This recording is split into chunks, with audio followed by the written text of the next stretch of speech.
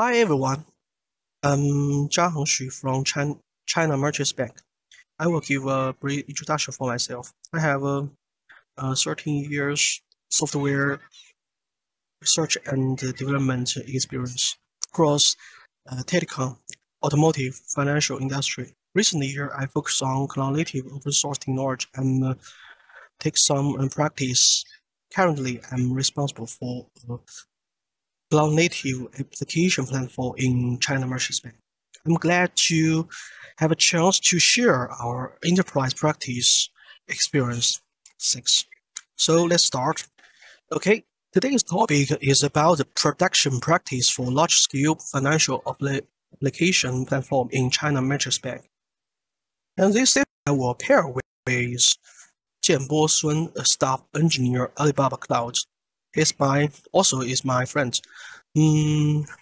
Both of us are the Kubevela maintainer. Today's agenda includes 4 parts. Backgrounds, practice in CMB. CMB is a short name of my company. And Kubevela essential feature introduction. And we'll show a demo about the feature. The first 2 parts I will charge. The part 3 and part 4, Jianbo will take in charge. Okay, let me give a brief introduction about China Merchants Bank. China Merchants Bank is a commercial mass bank, ranking as 14th of the World Bank in last year's 2021. There are 2 major mobile apps in App Store, Mobile Bank and CMB Life. Both of the apps has large-scale customer globally. Until end of June, Mobile Bank app has already 178 million customers global. CMB Life has 132 million also. So, China Merchants Bank has developed a reputation for being a technology-focused bank globally. We are on the way to cloud native. We really found a challenge in application domain. In recent year, we has already established a large-scale private cloud in our organization. From the high-level private cloud architecture diagram, we can notice there are hypervisor virtual machine, Kubernetes, serverless, Hadoop, and some dedicated runtimes and huge infrastructure. And we provide diverse app workloads and middleware service in corresponding domain, corresponding runtime. Readability applications coupled with runtime and infrastructure is really complex and challenge for us. DevOps cannot be agile and cannot be high efficiency. So both application engineer and platform engineer have some issue to be resolved. From application engineer side, they want to decouple application from runtime or infrastructure, and also want application support canary delivery to make the business stability and security, and want application observability for maintenance. And the platform engineer side, how can we solve them by cloud native ecosystem? At first, we think we should, it's most important to decouple application from runtime and infrastructure. So we follow the open or application model and the OEM implementation Kubevela. We design our application model. We divided and conquer and abstract encapsulate our application workload use case. For the component definitions domain, we define each workload's component definition, each one mapping unique application use case. For example, front end for static site, web service for HTTP API server, VM service for virtual machine service, task for scheduled job, API gateway, MyCircle, Flink, and more. This kind of workloads, the usage is very obvious as the name. And secondly, we define many components and traits. Definitions are part of OEM spec. They are application-oriented concepts. It's easy to understand and use. Application engineer will be happy, of course. Therefore, engineer should provide each definition by Q template with Kubevilla. We can achieve concern separation by OEM and Kubevilla. Concern separation to decouple application from runtime. Since we can define our application model and then describe it, declare it, so we can extend and define many useful features in this way, the same way. Now we can define canary delivery as a trait. The left is example. There is a 4 components app, a typology, a type app, a topology, and trace dependency. In one sprint, front end and web service are related. Commits should be released end to end at the same time. They should integration and release end to end at once.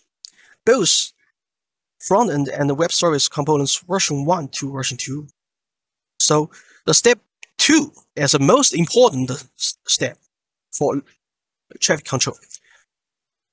Canary validates with a dynamic traffic step, and the user can configure 0% to 100% gradually to canary instance showing in this diagram for validation. And in this step, there are 3 points very important. Three points. In this step, we need choose first jump components as entry to tag the traffic for control. Moreover, it is necessary to reroute tagged traffic only to canary instance version 2, especially both only front end and web service can be infected. Other components in this trace cannot be affected. Now we can validate both canary version 2 instance with tagged traffic end to end. In step 3, we have 2 choices. If the canary version is qualified, app canary can become to baseline version 2. Version 1 instance will be removed. If the canary version not qualified, 100% traffic will come back to version 1. Canary version 2 instance will be removed.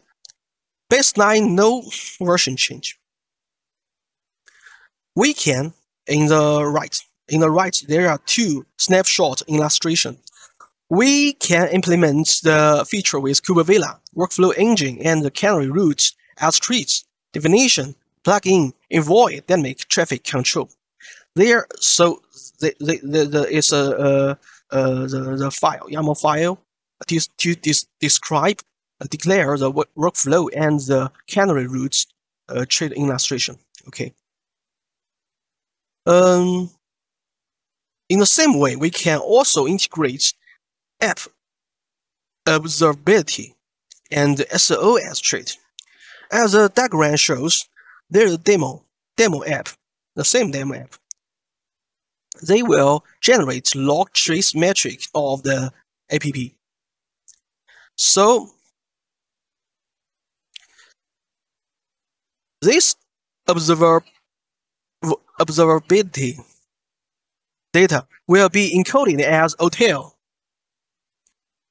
and connected to time series database, trace database, and column storage for analyze and dashboard.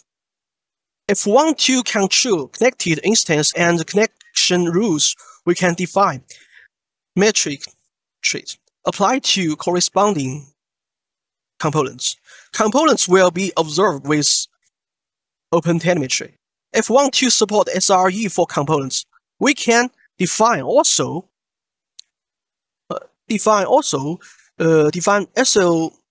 trace plugin to integrate OpenSO spec.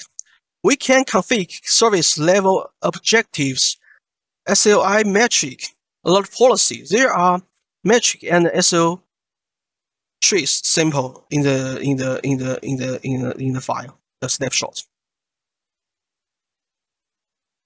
Okay, I just choose some typical practice or example to prove the Kubevela can be as the application uniform control plane in enterprise. We try to use Kubevela to build cloud-native application platform to achieve it. And look at the diagram. The platform is add-on based architecture includes three main parts: a workload layer, tree layer, and OM engine. The workload layer includes all components definitions and controllers. Tree layer includes all trace definition and controllers, and Vela as the OM engine. So we can see all tagged by add-on. We have especially in the traits layer we have support the app meta, app config, app release, app root, app observe, app dependency, app canary, and app elastic, and we can support more traits. Okay, with application uniform control plane, we can achieve concerns separation to reduce complexity with transparent runtime. Yes, that's runtime. So my part already finished. So next, Jianbo will introduce Kubevela important feature and progress and demo them. Okay, thanks to Jiahang, he has introduced the large-scale practices in China Merchants Bank. And now I will introduce some Kubevela essentials. I will give you a quick demo at the last. My name is Jianbo, come from Alibaba Cloud, and I'm the maintainer of Kubevela. The most highlight of Kubevela is extensibility. The extensibility follows OM model. The end user just need to write the component type. It will reference to a component definition registries. And the registry follows the OAM model. The definition has a consistent API interface, and it can be platform agnostic. It can be implemented by different projects. For example, if we want to deploy a Helm chart, we can both use Argo CD or Flux CD to implement it. And they are the capability providers, and users can glue definitions and the projects into an artifact. The artifact in Kubevela world is called add-ons. We have built lots of out-of-box capabilities, and we have stable Kubevela control plane. And it's a core part of Kubevela, and lots of add-ons, including Flux CD, Argo CD, and Vela UX. It's a UI console of Kubevela. Also, we have cross-plan Terraform integrations, open cluster management for multi-class deployment, and OpenYARD for IoT Edge, and more than 50 add-ons. So we have a lightweight installation called VelaD. You don't need rely on any Kubernetes clusters for control plane. Now I will give you a quick demo about how it works. You can find the scripts of all the demo in the link. Virtual machine. In my demo is Ubuntu installed. You will get VelaD here, and we will install the Kuvela control plane and bind the public IP for demo. Now it's installing. You can also install Kuvela on any existing Kubernetes clusters. You just need to install it with Helm. Here is a folder of my demo. Okay, it started now, and actually the VelaD leverages K3s as a Kubernetes cluster. So we will also have a Kubernetes config here. We can read it, and you can also copy it in your local machine for convenience. Export the config. We can also install some add-ons. For example, we want to see the UI console of Kuvela, of Vela UX, and the VelaD provides the air gap installation, so it can install very fast. So we use the command here.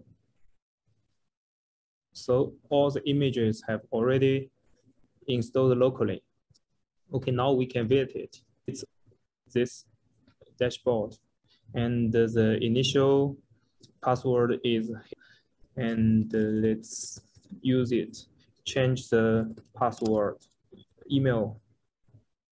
Okay, now we have the Kuvela dashboard. It's have 2 languages supported. This is one application installed. The Vela UX add-on is also one of Kuvela applications. We can see the components and the underlying resources. We also have the service endpoint. Let's see, all Kuvela ecosystem capabilities are built as add-ons. Now we already have more than 50 add-ons here. The most interesting add-ons are the observability add-ons. Let's enable them. This is a Prometheus add-on. Okay, I have enabled it.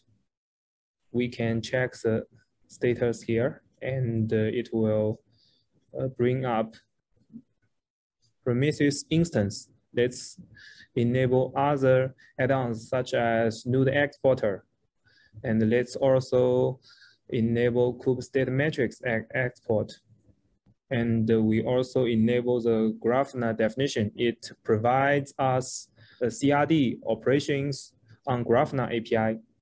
This is very important capability that we can make Grafana dashboard as code in Kuvela. This add-on brings up Grafana server. Let's change it as node port and enable it. Okay, now we have several add-on enabled. Okay, it's already running. Let's check the Grafana dashboard here. Password is Kuvela.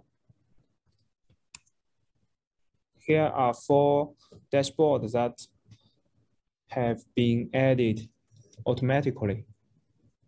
One is the Kuvela system matrix. It provides a very detailed Kuvela system state.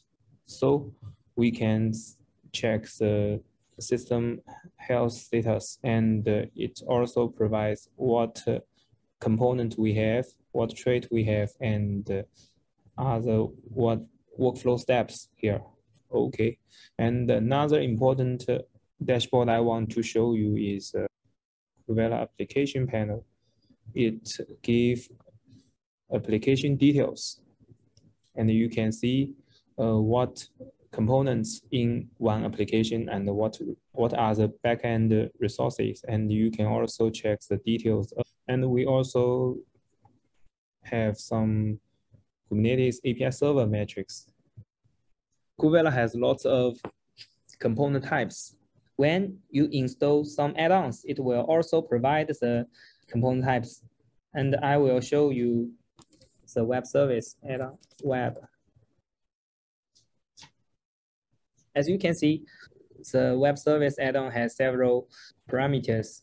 You can deploy it here or use command line. Use command line. You can use Vela show web service to learn what are these arguments. You can also use Vela show web service.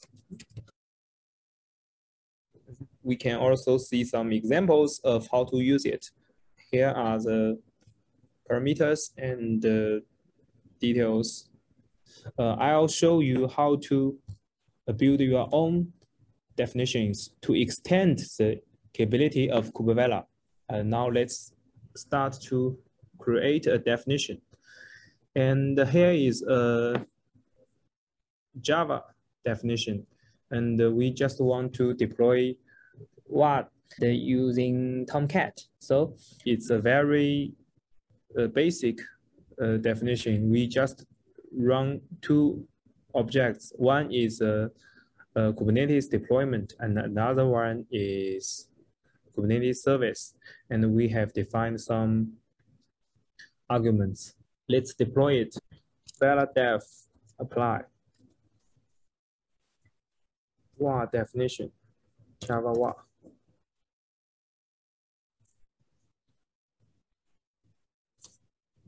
For just now, we don't have this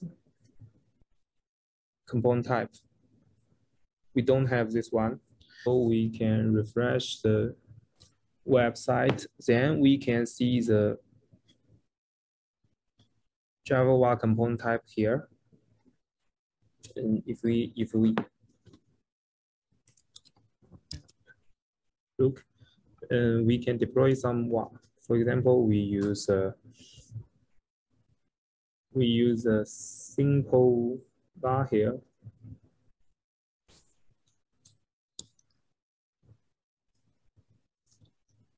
Let's deploy it. Create and deploy it. You can also deploy this application YAML.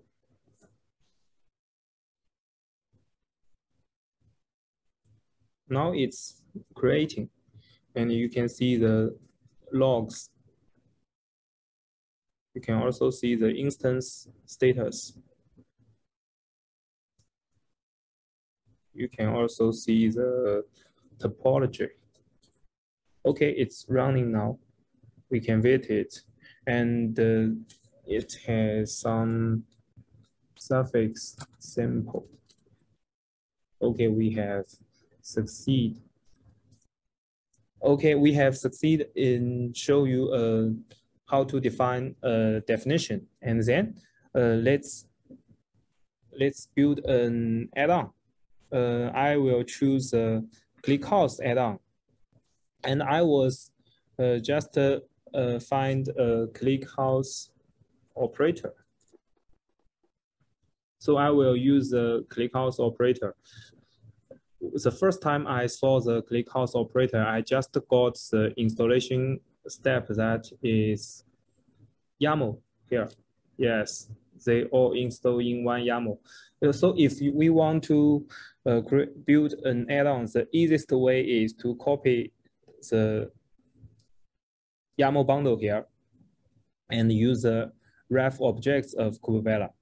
We also add some trait to scrap the Prometheus matrix. We also provide the dashboard. The dashboard I found is just an image.